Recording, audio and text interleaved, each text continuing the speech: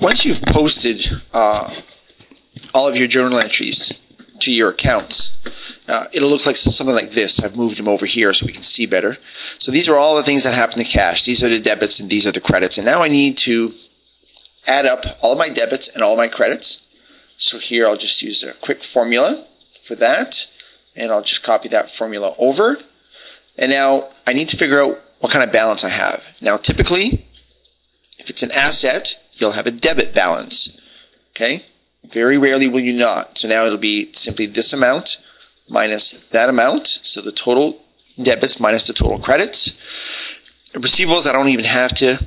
Okay, because my total is 1,000 debit. Supplies is 200 debit. Equipment, 2,000 debit. Van, 1,500 debit. Payables, I need to do the same. So I need to find the total here, which is easy. It's 1,000.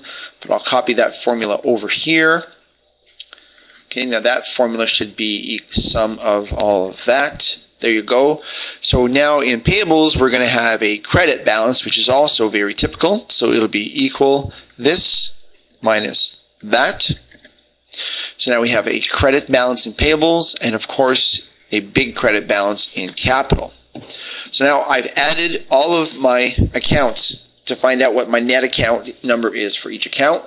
Now what I need to do is figure out whether this balances or not. I need to make sure that my assets are still equal to my liabilities plus my owner's equity. So I take these totals and I put them into what's called a trial balance, which means let's try this to see if it still balances.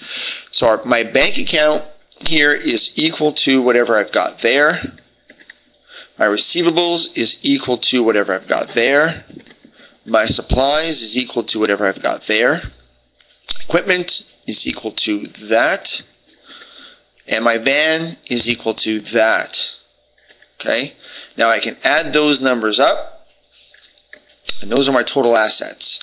Now let's do the same thing for credits, starting with payables, which would be equal to whatever I have there, and now my capital is equal to whatever I've got there. And again, I'm going to copy that formula over. Just going to unmerge this cell first of all. Then I'll copy this formula over. And there you go. So now my trial balance tells me that my debits and my credits are in balance. It's a really good sign that my journal entries that I performed here are correct. It doesn't mean that they're correct. There might still be an error, okay? However, it's a good sign that at least I got the same amount of debits as I have credits. And when I posted these amounts to my accounts and then put totals into a trial balance, everything's in balance. When using Simply Accounting, the step from your journal entries to here will be automatic. It's called just posting. And then you can, with a couple clicks of the button, ask to see how your trial balance will look. You're going to do both in this course. You're going to do them manually using an Excel spreadsheet. You're also going to use Simply Accounting. For that lesson, see the Simply Accounting lesson that will also be on video.